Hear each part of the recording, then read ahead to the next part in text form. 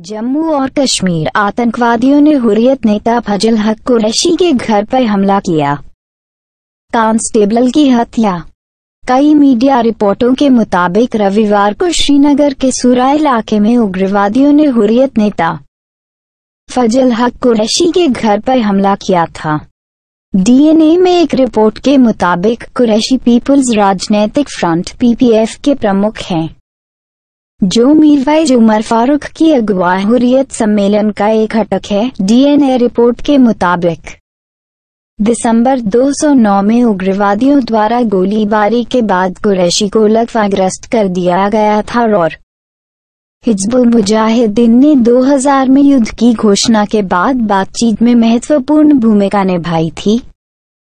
Greater Kashmir में एक report के मुताबिक कांस्टेबल फारूक अहमद जब उन्हें इसके IM-SORA अस्पताल में स्थानांतरित कर दिया गया था तो वह गंभीर हालत में थी, जहां उन्होंने अपनी चोटों के कारण मौत की थी। रिपोर्ट के मुताबिक आतंकियों ने भी अहमद की सर्विस राइफल से कथित रूप से घेर लिया था।